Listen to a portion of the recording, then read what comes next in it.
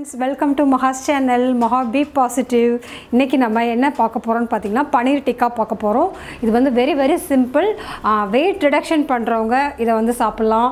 இத வந்து deep fry பண்ணாம டைரக்ட்டா சாப்பிடுறப்போ வந்து நமக்கு வந்து protein rich food ஆவும் கிடைக்கும். So childrenக்கு செஞ்சு கொடுக்கலாம். சம்மர்ல children வந்து வீட்ல இருக்காங்க. So அவங்களுக்கு செஞ்சு கொடுக்கலாம். கலர்ஃபுல்லா பார்க்கவே ரொம்ப சூப்பரா இருக்கும். So நம்ம வீடியோக்கு போறதுக்கு முன்னாடி என்ன first time பார்க்கறீங்க அப்படினாக்கா first subscribe பண்ணிடுங்க and like பண்ணுங்க and comment பண்ணுங்க. வீடியோ உங்களுக்கு பிடிச்சிருக்கா எப்படி இருக்கு அப்படி சொல்லிட்டு கமெண்ட் பண்ணுங்க. சோ நம்ம டைரக்ட்டா வீடியோக்குள்ள போயிரலாம். பனீர் டிக்கா செய்யிறதுக்கு ரொம்ப சிம்பிளான ingredients தான். அதுக்கு என்னென்ன தேவை அப்படினு பாத்தீங்கன்னா ஃபர்ஸ்ட் வந்து இந்த மாதிரி கலர்ஃபுல்லான கேப்சிகம் எடுத்துக்கணும். பெல் பெப்பர் நான் வந்து ரெட் வந்து yellow and green மூணு எடுத்துர்க்கேன். இது எதுவும் கிடைக்கலனாலும் பரவாயில்லை. இது green அது கண்டிப்பா இருக்கணும். சோ வந்து ஆனியன்ஸ் இருக்கு. அதுக்கு அப்புறம் வந்து பனீர். ஸோ பனீரை வந்து இந்த மாதிரி கொஞ்சம் பெரிய க்யூபாக வந்து கட் பண்ணி வச்சுக்கணும். அதுக்கப்புறம் இதை வந்து யூஸ் பண்ணுறதுக்கு வந்து கெட்டி தயிர் வேணும். கொஞ்சம் கடலை மாவு, இஞ்சி பூண்டு பேஸ்ட் வச்சுருக்கேன், ஆயில் வச்சுருக்கேன். இதுக்கு என்னென்ன தேவையான மசாலான்னு பார்த்தீங்கன்னா கஸ்தூரி மெத்தி, அதாவது வெந்தய இலைகள், அதுக்கப்புறம் இந்த தந்தூரி சிக்கன் மசாலா இருந்ததுன்னா அது ஆட் பண்ணிக்கலாம். அது இல்லை அப்படின்னாக்கா கரம் மசாலா யூஸ் பண்ணிக்கலாம். இதை வந்து பண்ணுறதுக்கு வந்து ஒரு நமக்கு தந்தூரி இதுதான் வேணும் அப்படின்ற அவசியம் இல்லை. இந்த மாதிரி ஸ்டிக்கு கிடைக்குது இல்லையா, இதுலேயே நம்ம கூட இது பண்ணி இதுக்குள்ளே அப்படியே நம்ம நுழைச்சி நம்ம டைரெக்டாக வந்து தவா ஃப்ரைலேயே பண்ணிக்கலாம். அப்படி இந்த ஸ்டிக்கு இல்லை அப்படிங்கிற பட்சத்தில் என்ன பண்ணலாம்னா இது மாதிரி டூத் பிக் இருக்குது பார்த்தீங்களா, இந்த டூத் பிக்கில் இது மாதிரி பண்ணி அதுலேயும் கூட பண்ணிக்கலாம். ஸோ இதுக்கு வந்து எப்படி கட் பண்ணணும்னு பார்த்தீங்கன்னா ஃபஸ்ட்டு இந்த மாதிரி ஹாஃபாக கட் பண்ணிவிட்டு இது மாதிரி பண்ணிக்கணும். ஸோ இப்போ தனித்தனியாக இந்த மாதிரி தனித்தனியாக இந்த மாதிரி லேயராக எடுத்து வச்சுக்கணும். ஸோ எல்லா வெங்காயமும் இந்த மாதிரி தனித்தனியாக வந்து லேயர் மாதிரி நம்ம எடுத்து வச்சுக்கணும். அதுக்கப்புறம் பார்த்திங்கன்னா இந்த கேப்சிகமையும் வந்துட்டு எல்லாமே வந்து இந்த மாதிரி ஒரே ஷேப்பில் இருக்கணும், ஸ்கொயராக இருக்கணும் எல்லாமே. ஸோ தட் நமக்கு வந்து அதில் குத்துறதுக்கு வந்து ஈஸியாக இருக்கும். ஸோ இந்த ஷேப்பில் எடுக்கிறோம் அப்படின்னாக்கா எல்லாமே இதே ஷேப்பில் இருக்கணும். ஸோ அது மாதிரி கட் பண்ணிக்கணும்.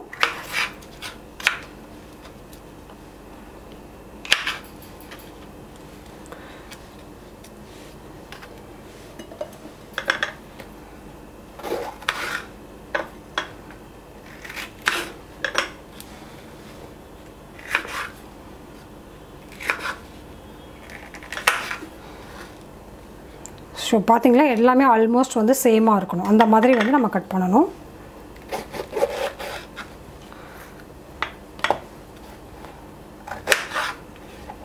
ஈவனாக கட் பண்ணுறப்போ தான் அந்த ஸ்டிக்கில் நம்ம வந்து குத்துறப்போ வந்து பார்க்குறதுக்கும் அழகாக இருக்கும். அது குக் ஆகிறதுக்கும் ஈவனாக எல்லாமே ஒரே மாதிரி வந்து குக் ஆகும். ஸோ இப்படி தான் வந்து எல்லாம் ஒரே மாதிரி ஷேப்பில் கட் பண்ணி வச்சுக்கணும். ஸோ இதை எப்படி வந்து மிக்ஸ் பண்ணணும் அப்படிங்கிறத வந்து நான் நெக்ஸ்ட் காட்டுறேன். எவ்வளோ தேவையோ அவ்வளோ கர்டு போட்டுக்கலாம். ஸோ இதுக்கு நம்ம தண்ணியில் ஊற்ற போகிறதில்ல. ஸோ அதனால் வெறும் கர்டே வந்து ஒரு 2 ஸ்பூன் நல்லா கெட்டியான இதில் போட்டுக்கலாம். ஸோ ஜிஞ்சர் கார்லிக் பேஸ்ட்டு வந்துட்டு ஒரு ஸ்பூன் எடுத்துக்கலாம். இதில் சால்ட் ஆட் பண்ணிக்கலாம்.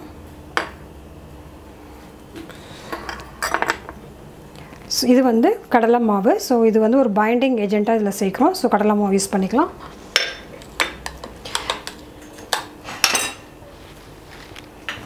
ஸோ இது வந்து தந்தூரி பவுடர்.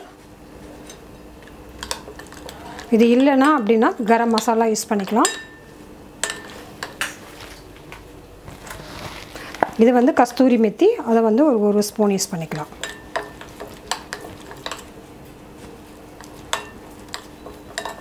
இது வந்து ஒரு நல்ல ஃப்ளேவர் கொடுக்கும். அது இல்லாமல் சம்மருக்கு வந்து இந்த வெந்தய இலைகள் வந்து ரொம்ப நல்லது, வெந்தயம் வந்து ரொம்ப நல்லது. ஸோ வந்து நிறைய யூஸ் பண்ணிக்கலாம். ஸோ இதுதான் இந்த இதில் வந்து கோட் பண்ண வேண்டிய இது. ஸோ நம்ம எத்தனை பன்னீர் வேணுமோ அந்த பன்னீரை வந்து இதில் போட்டு இதை வந்து மிக்ஸ் பண்ணிக்கலாம். இதில் கலர்லாம் எதுவுமே நான் ஆட் பண்ணலை. ஒரு சிலருக்கு கலர் பிடிக்கும்னா போட்டுக்கலாம். நான் வந்து எப்பயும் கலர் ஆட் பண்ணுறதில்ல. அதுக்கப்புறம் கொஞ்சம் ஸ்பைஸியாக வேணும் அப்படிங்கிறவங்க வந்து கொஞ்சம் சால்ட்டு கூட ஆட் பண்ணிக்கலாம். இது மிளகாத்தூள் கூட கொஞ்சோன்னு போட்டுக்கலாம்.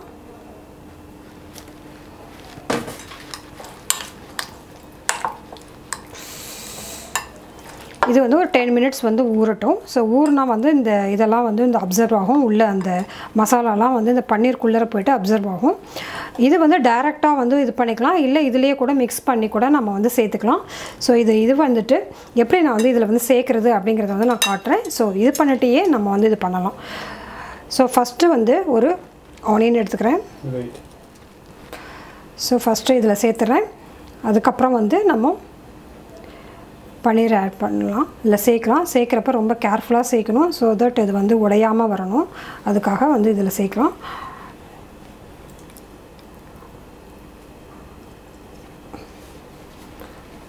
கலர் வந்து நம்ம வந்து ரெட்டு க்ரீன் அது மாதிரிக்கே மாற்றி மாற்றி வந்து இது பண்ணிக்கலாம்.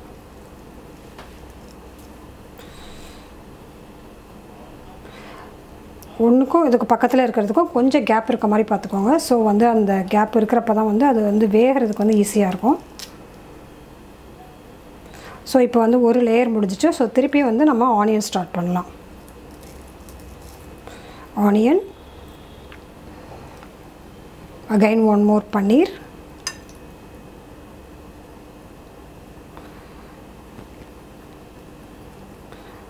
திருப்பி ரெட் கலர் கேப்சிகம்,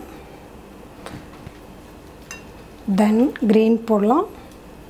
ஸோ அந்த கலர்ஃபுல்லாக பார்க்குறப்பவே வந்து சில்ட்ரனுக்கு வந்து சாப்பிட்ணுன்னு தோணும்.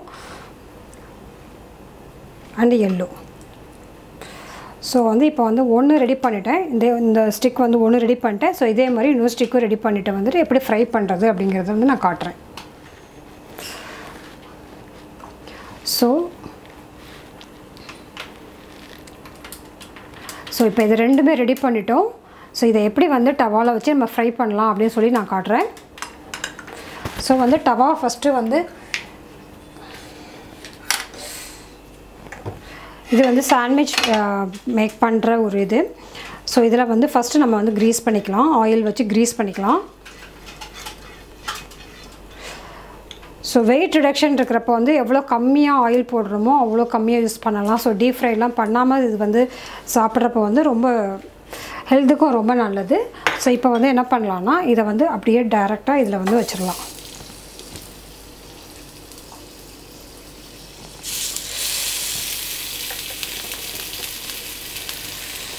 ஸோ டூத் பிக்கில் எப்படி செய்யலாம் அப்படின்னு சொல்லிட்டு பார்க்கலாம். இப்போ வந்து டூத் பிக்கில் ஃபஸ்ட்டு ஆனியன் சொருவிட்டேன் நான். இதுக்கப்புறம் வந்து பார்த்திங்கன்னா இந்த மாதிரி எல்லோ சொருவிக்கலாம், அடுத்து க்ரீன், அதுக்கப்புறம் ரெட்டு, அதுக்கப்புறம் வந்து ஒரு பன்னீர். இது மேலே வந்து ஒரு க்ளோஸ் பண்ணுறதுக்கு வந்து ஒரு ஆனியன் வச்சு நம்ம க்ளோஸ் பண்ணிக்கலாம். ஸோ இதை வந்து இப்படியே வந்து நம்ம எண்ணெயில் வந்து வச்சிடலாம். ஸோ இதே மாதிரி ஒன்று ஒன்றா பண்ணி நான் வச்சு எப்படி ஃப்ரை பண்ணிவிட்டு காட்டுறேன் நான் உங்களுக்கு. ஸோ இது மாதிரி இடையில வந்து நம்ம லைட்டாக அது மாதிரி எண்ணெய் போட்டு இது வந்து நான் டூத் பிக் வச்சு பண்ணியிருக்கேன். ஸோ இந்த மாதிரி திருப்பி நம்ம வந்து போட்டு ஃப்ரை பண்ணணும். ஒரு சைடு வெந்ததுக்கப்புறம் திருப்பி அடுத்த சைடு போட்டு அப்படி ஃப்ரை பண்ணணும்.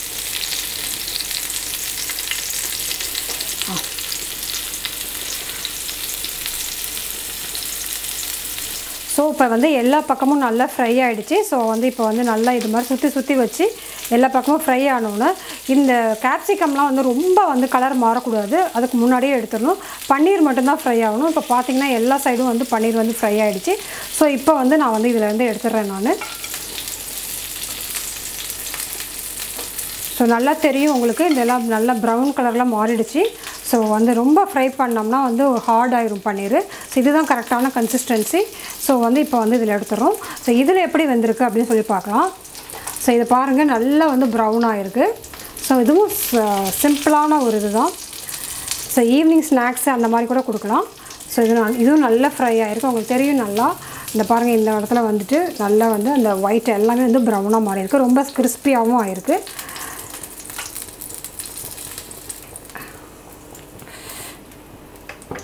ஸோ பன்னீர் டிக்கா வந்து சூப்பராக ரெடி ஆகிடுச்சு. இதை நீங்களும் செஞ்சு பாருங்கள். இதை எப்படி வந்து சர்வ் பண்ணலாம் அப்படின்னு பார்த்தீங்கன்னா, சாட் மசாலா இருக்குது பார்த்தீங்களா, அந்த சாட் மசாலா வந்து இது மாதிரி லைட்டாக வந்து இது மேலே இப்படி ஸ்ப்ரிங்கிள் பண்ணிவிட்டு சாப்பிட்றப்ப வந்து ரொம்ப டேஸ்டியாக இருக்கும். ஸோ இது ஈவினிங் ஸ்நாக்காகவும் கொடுக்கலாம், இல்லை வேறு ஏதாவது டிஷ்க்கு வந்து சைட் டிஷ்ஷாகவும் வச்சுக்கலாம்.